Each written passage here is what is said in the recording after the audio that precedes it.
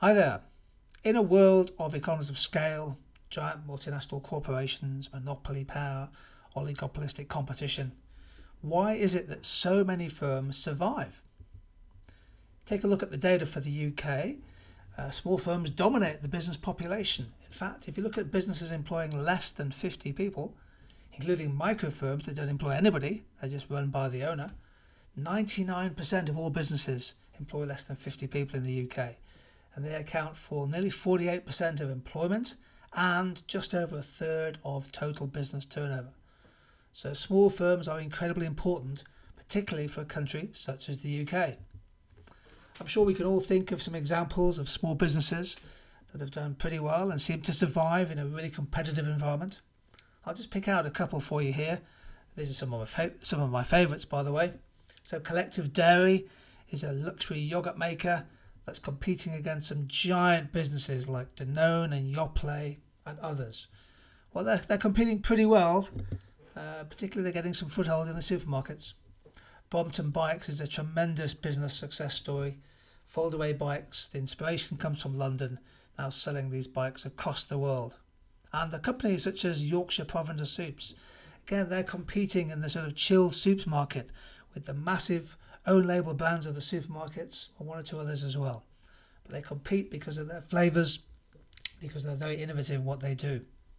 So I think for this kind of topic, find 2 or 3 examples, your favourite examples of small businesses that seem to do pretty well, particularly when they're competing against giant multinational corporations.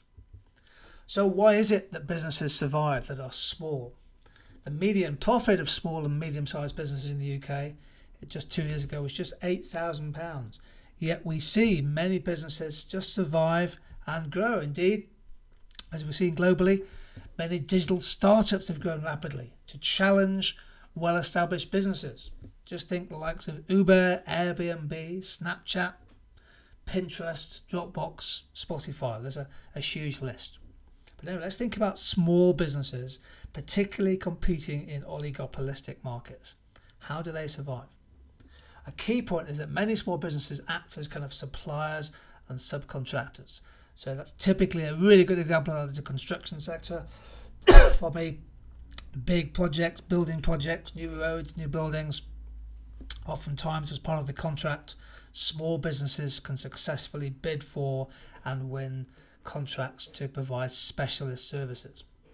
Another reason why small businesses do well, given that they can't necessarily exploit big economies of scale, is that they find specialist niche markets where consumers are willing and able to pay a high price, maybe a premium price.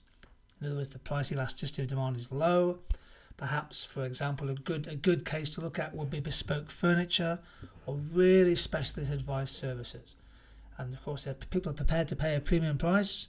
As a result, you can stay in business. Small businesses typically can avoid diseconomies of scale, and actually many small businesses are just basically run as lifestyle enterprises.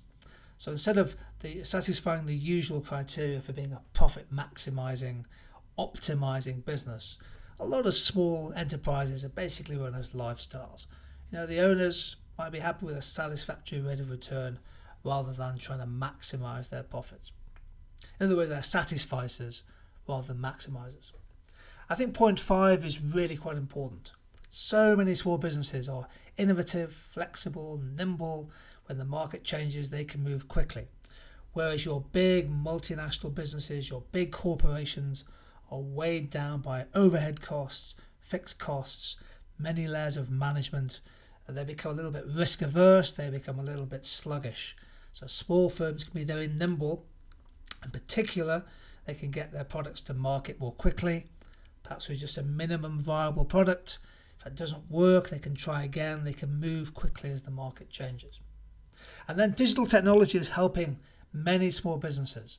So the barriers to entry into markets have come down because of digital platforms. It's now just so much easier to set up a business, and providing you've got a good, strong social media presence, providing you've got a basic e-commerce functionality, you can set up and sell online and bring down some of the traditional costs of being a kind of bricks and mortar business. If you turn yourself into a clicks and mortar business, you can do pretty well. So these are some of the key factors why small firms tend to survive. They subcontract, they stay nimble, they stay fresh, they stay innovative, and crucially they've now got the digital tools to be able to compete even in the land of the giants. Small businesses doing pretty well in the UK. Cash flow is a problem, but many small firms survive and prosper.